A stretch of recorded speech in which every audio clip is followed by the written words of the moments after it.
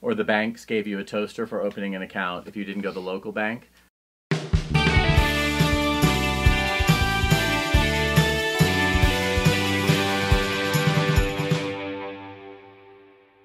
Sometimes even I have questions about questionable baloney, like, why did I get this prompt?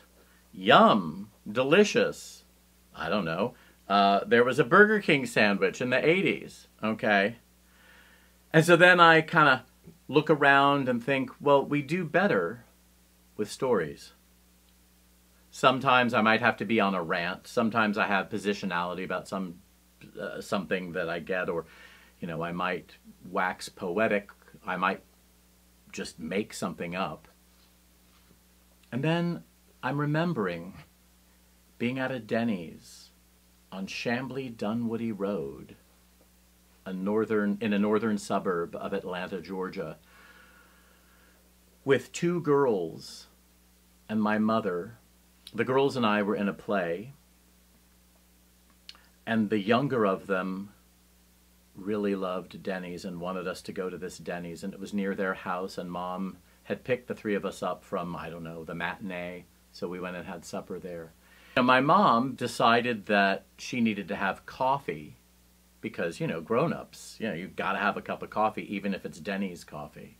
I don't know that I'd ever been to a Denny's before this event.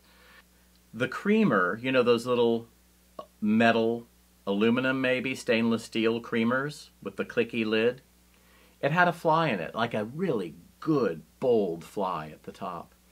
And Mom asked the server to bring more cream without a fly in it, and the server looked and said, oh, okay. Just like, no big deal, no apology. And I think that one of the girls, or maybe I, had ordered spaghetti, and the server asked if we wanted Parmesan cheese. That was the best thing that happened to me that early evening after matinee, with two people who were in the play with me and my mother and a server at a Denny's, because whenever I see this word, my first impulse is to call it Parmesan. Parmesan. Isn't that beautiful? Like, if you work with it a while, you might come to see that it's just a beautiful thing. That green foil, I mean, that's the kind of cheese. Parmesan is definitely in a green foil cylindrical container. And you can sprinkle it anywhere, just not in your coffee.